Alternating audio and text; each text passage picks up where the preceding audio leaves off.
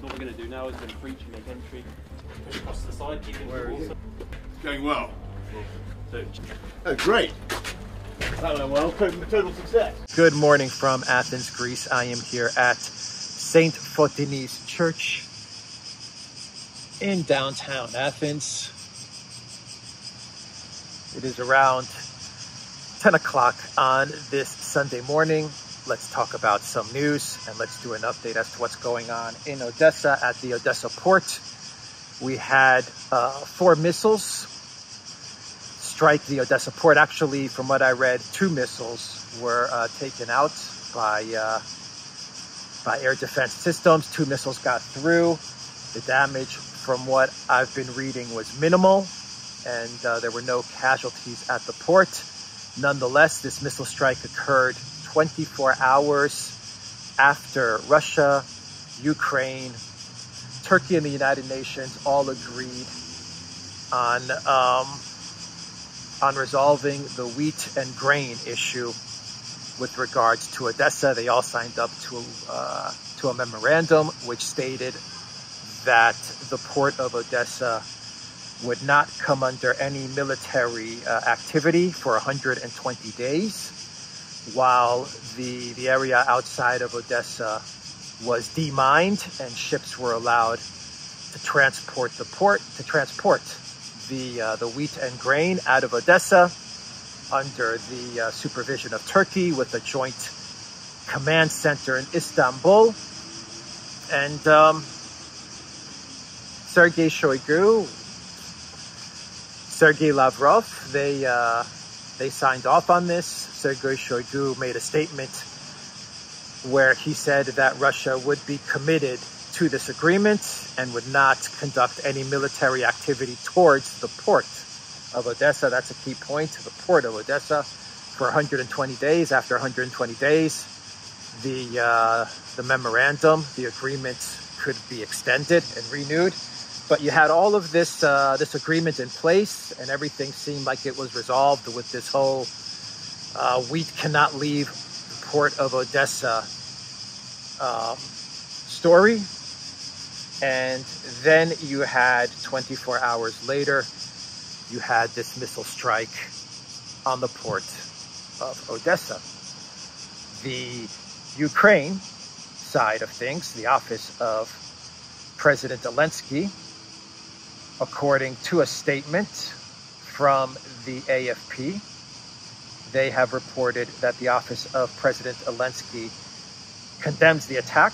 They accused Russia of routinely violating agreements after Moscow forces Saturday bombed the Odessa port, key to a grain export deal the warring parties signed a day earlier. That is a statement coming from Ukraine. They are blaming Russia, and they're saying that Russia did this missile strike 24 hours after they signed an agreement saying they would not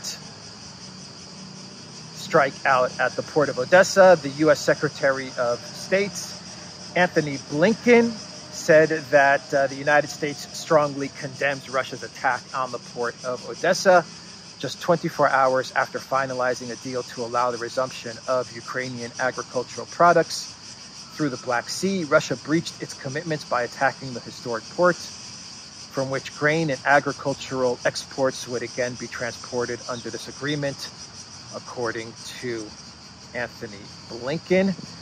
On the Russian side of things, the Kremlin has not issued a formal statement as of yet, but the Turkish Defense Ministry, this is from the Turkish Defense Ministry, not from the Kremlin or Russia. The Turkish Defense Ministry says it has discussed with its Russian counterparts the shelling of the port of Odessa this morning. As stated in Turkey, the Russian side denied involvement in the incident. Now, the Turkish Defense Minister, Hulusi Akar, he made some statements on Saturday with regards to the deal that had been made between all parties, mediated by Turkey, and he also talked about the missile strike on the Odessa port. Akar told Anadolu Agency that representatives of Russia and Ukraine, as well as of the United Nations, have now started to work together with Turkey at the Joint Coordination Center. The defense minister said the fact that the incident, the missile strike on Odessa, took place right after the agreement we made yesterday regarding the grain shipment has really worried us, and we are disturbed by this. However, we continue to fulfill our responsibilities in the agreement. And the minister also revealed, and this is a quote from the Turkish defense minister, Russians told us that they had absolutely nothing to do with this attack and that they were examining the affair very closely and in detail. The United Nations has condemned the strikes on the Odessa port. They said, quote, yesterday, all parties made clear commitments on the global stage to ensure the safe movement of Ukrainian grain and related products to global markets. This is according to Farhan Haq, the spokesman for the UN Secretary General Antonio Guterres. And he added that the grain products are desperately needed to address the global food crisis and ease the suffering of millions of people in need around the globe. So that's pretty much where we are with regards to this incident that took place at the port of Odessa 24 hours after the parties agreed that they would not go after the port of Odessa. Ukraine says Russia did it. The United States, of course, says Russia did it. I'm sure the EU will come out with statements and Borrell will come out with statements saying the Russians did it. The Turkish Ministry of Defense says that they spoke with Russia, and Russia says they did not do it. And Russia has not issued any official statements as of yet. Well, as I am recording this video, the Kremlin has not issued an official statement with regards to the missile strike at this Odessa port. That is where we are. My own opinion on this, actually there are some analysts who have come out with some opinions as well, and let me get to those, but my own opinion on this is we're going to have to wait and see. We're going to have to wait and see what an investigation comes up with. Turkey says that they're going to investigate this. According to the Turkish defense minister, he is saying that the Russians are also looking into this. Once again, this is according to the Turkish defense minister, who claims that he spoke with his Russian counterparts. But outside of an investigation, we're not going to know exactly what happened. I find it very strange, very unlike the Russians, for them to sign an agreement with Turkey, with the United Nations, with Sergei Shoigu's name attached to it, with Sergei Lavrov's name attached to it, with a statement from Sergei Shoigu on the record saying that Russia will not make any moves on the port of Odessa for 120 days, and then for the Russians to send missiles towards Odessa port.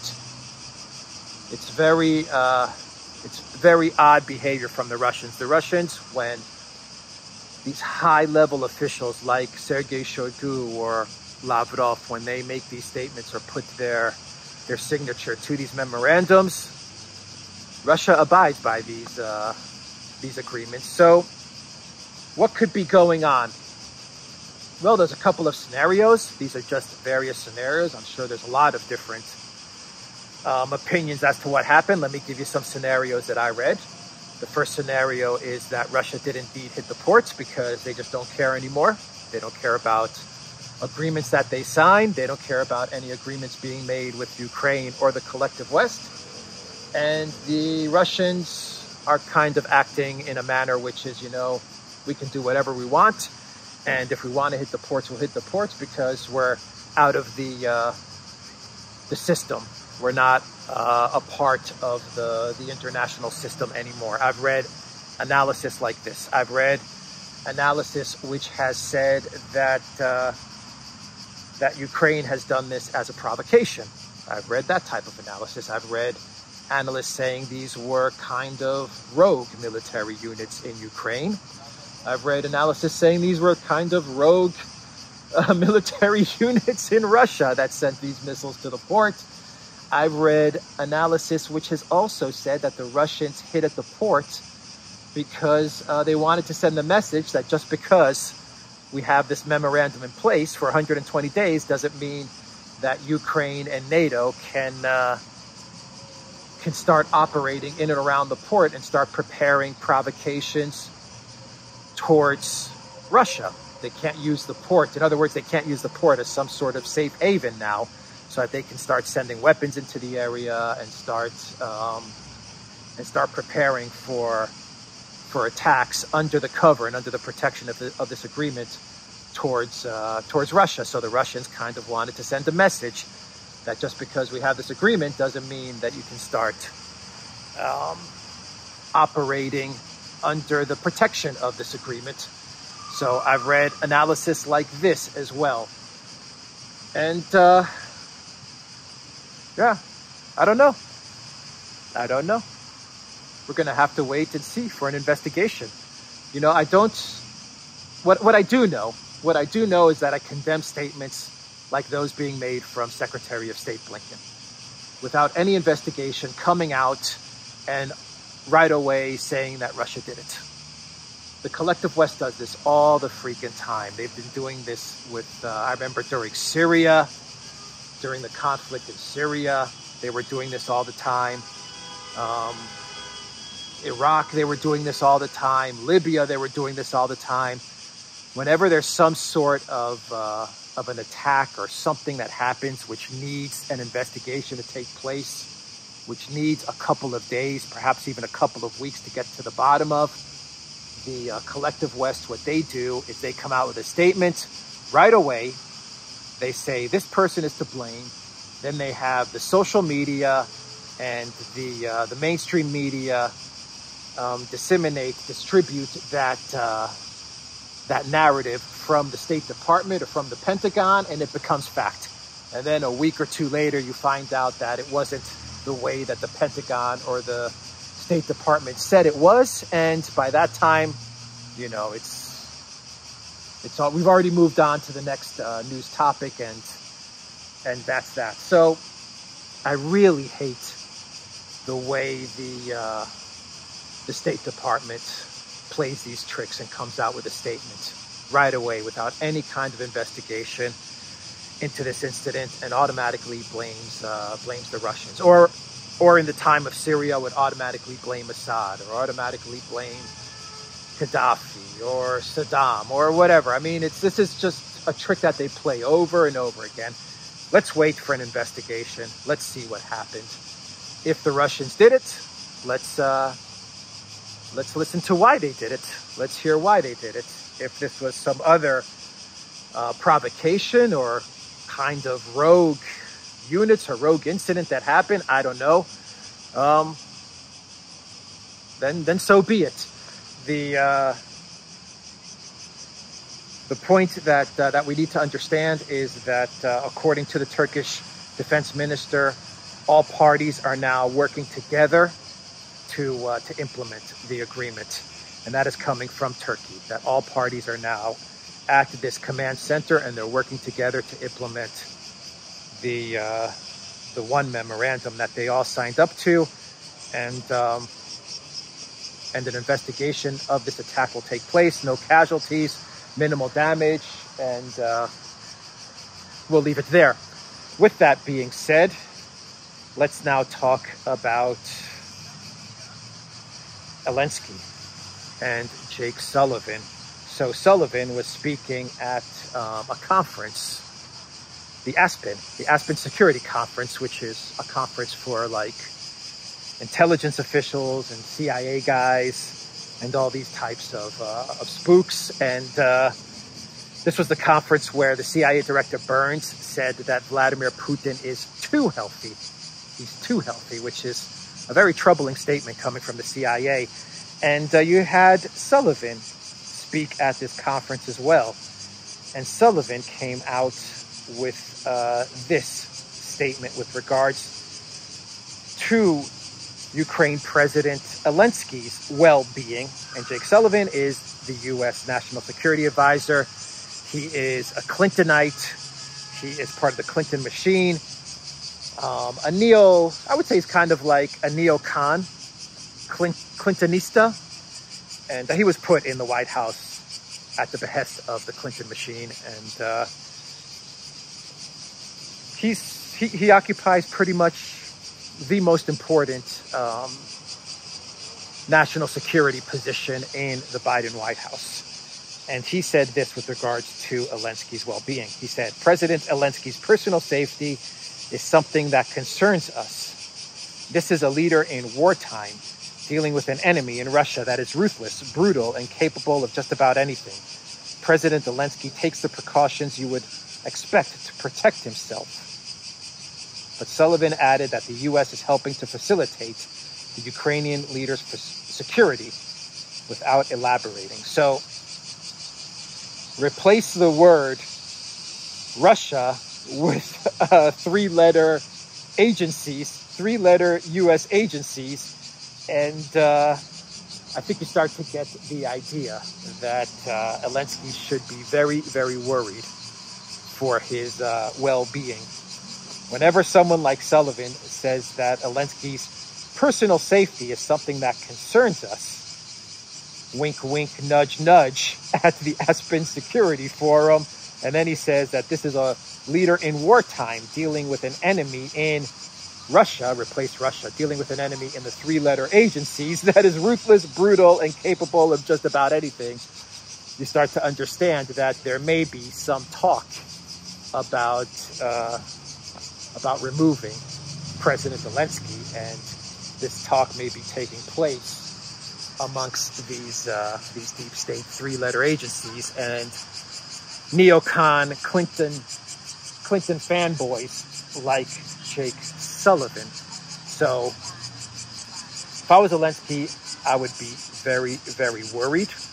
We have all kinds of palace intrigue that took place the other week with regards to the firing of various officials in the Justice Department of Ukraine, the firing of Zelensky's campaign manager and childhood friend at the security services at the SBU, and then the firing had to be walked back, and Zelensky said it wasn't a firing, it was just a suspension.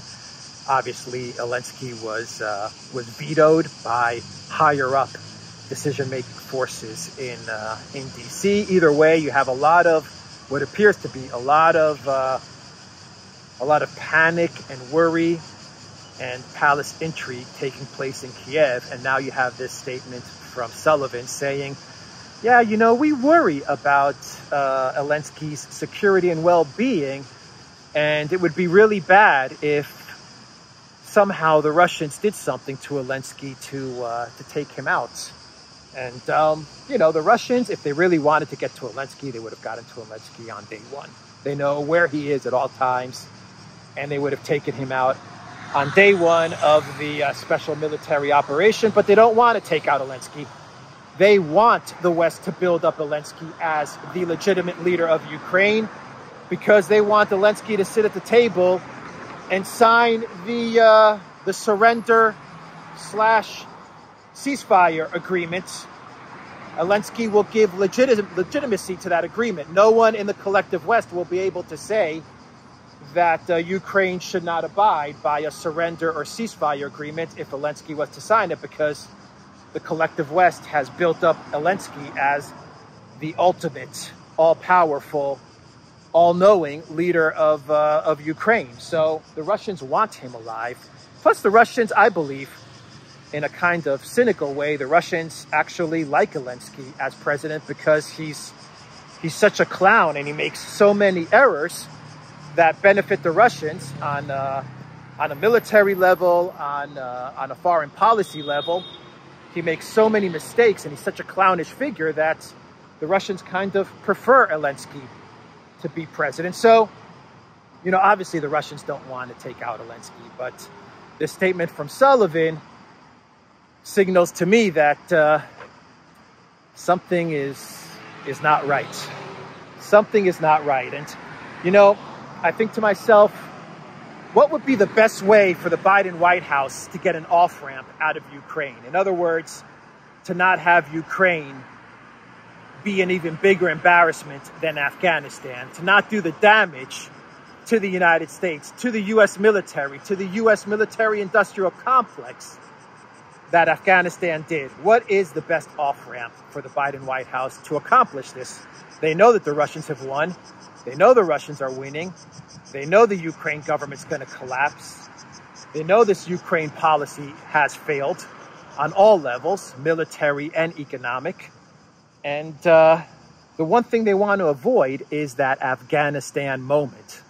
You know, that crowds rushing the airport, jumping on planes, the U.S. military leaving. They want those pictures. They don't want pictures like that again.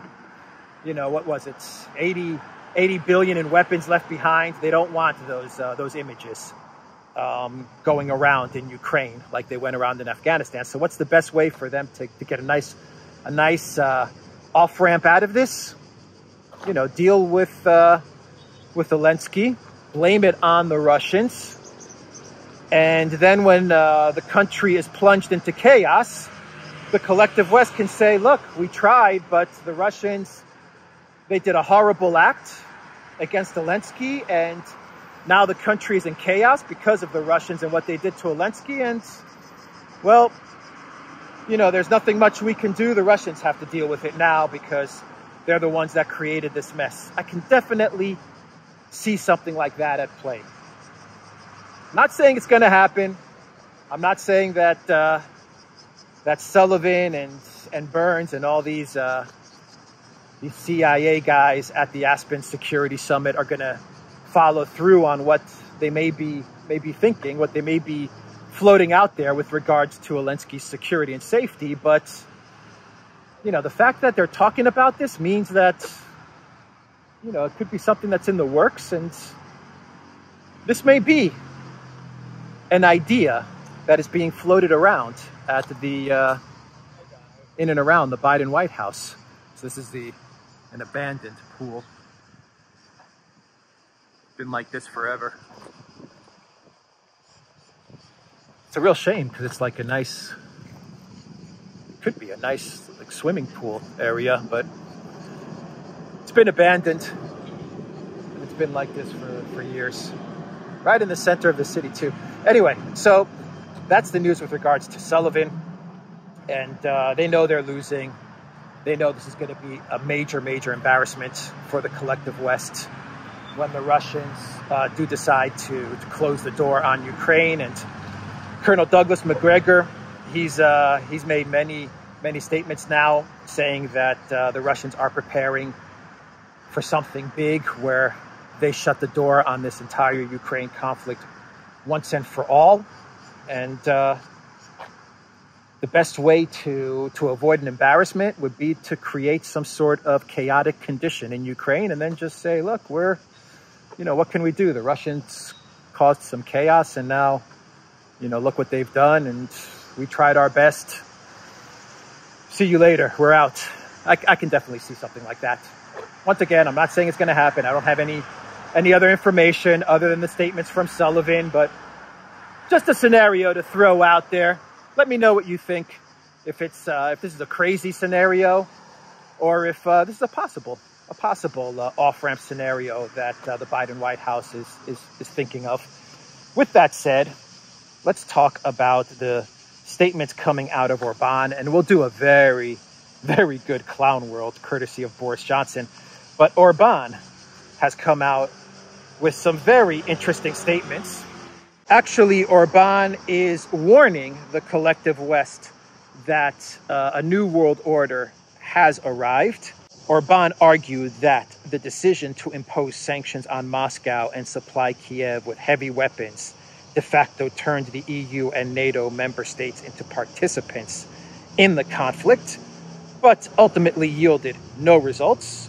Orban, in a speech in the Romanian city of Bale Tuznad on Saturday, said, instead, today we are sitting inside a car with flat tires on all four wheels. The world is not only with us, but it is demonstratively not with us, Orban said.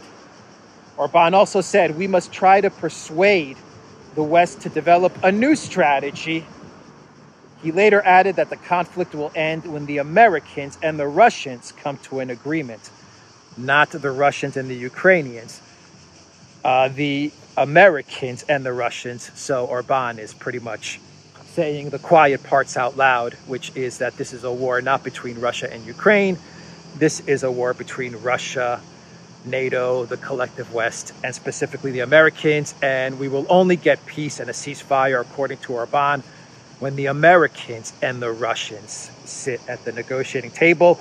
The other very interesting quote from Orban was saying that the entire world is not with the collective West. It is, without a doubt, demonstratively, he said, it is demonstratively against the collective West. So the entire narrative that you always hear, which is the world is against Russia and Russia is isolated, Orban is saying the quiet part out loud and admitting to the fact that the entire world outside of Europe, Canada, Australia, New Zealand, the United States, the rest of the world is with Russia. And the rest of the world is against NATO and the collective West. That is what Orban is saying in this statement. Let me pull up some more quotes with regards to what Orban said. There's a nice Twitter thread that I want to find and read it out because, wow, did Orban let loose. And good, it's about time someone in the European Union said it like it is, said some truth. Let's see, this is a tweet thread from Zoltan Kovac. According to Orban, a new multipolar system is rising. The Chinese, the Indians, the Brazilians, South Africa, the Arab world, most of Africa is not willing to participate in this war, not because the truth is not where the West is, but because they have their own problems to deal with and solve. The ability of the Americans to call on people to side with the good guys, that's gone. And the Ukrainians are not winning the war against the Russians. Sanctions will not tip the balance in Russia. Europe is in an economic and political crisis. Many governments have fallen, and we're in autumn. And the world is not with us, but demonstratively not with us. Those are some more highlights from what Orban said during his speech on Saturday. Orban dropping a lot of truth bombs there, a whole bunch of truth bombs. So, a lot of interesting news took place on Saturday. Wow, what a packed news day, but it would not be complete without a clown world. And this clown world is courtesy of the king of clowns, who is Boris Johnson. And this is a great one from Boris Johnson. So the prime minister on his way out, and most likely to be succeeded by, God help us, Liz Truss. Perhaps Rishi Sunak, but I think Liz Truss. Well, he decided to give us one more clown world, and he decided to go training with, I can't believe this, with Ukrainian troops in the UK. And he took photos and everything. Boris Johnson decides to go training with UK troops. Boris Johnson took part in exercises in North Yorkshire, throwing a grenade and testing an anti-tank missile launcher. On Saturday, Johnson tweeted out a video showing him in full camouflage as he tested out various weapons, including an anti-tank missile launcher and grenade machine gun. He is also seen throwing a grenade. Quote, "This week I visited Ukrainian troops being trained by British Armed Forces in North Yorkshire," the Prime Minister said, adding in the video that he had met some of the 400 Ukrainian troops who are being trained by UK forces as part of a huge initiative. The program, which was announced during Johnson's visit to Kiev last month, provides for the training of up to 10,000 service members in the coming months. So Boris Johnson has given us one more clown world. Him running around and pretending to be a soldier boy. I would actually say that Boris should, after the training is done, Boris should put the training to the test, and perhaps go to the Donbass and see if the training works. How about that? That would be interesting. I think that would be a real interesting experiment. If Boris is so confident that the military training, the UK military training of Ukrainian troops is so good, I think Boris should go to the front lines for a couple of days and see how those grenades are going to work out for him. Anyway, that's the video, guys. I'm going to end it there. theduran.locals.com. Rumble, ODYSEE, BitChute, and Telegram. Look for me on those platforms, and check out Alexandra's channel. Check out the Duran's channel. Opa. Actually, one sec.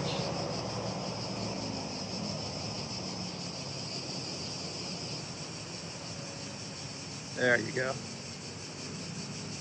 Take care.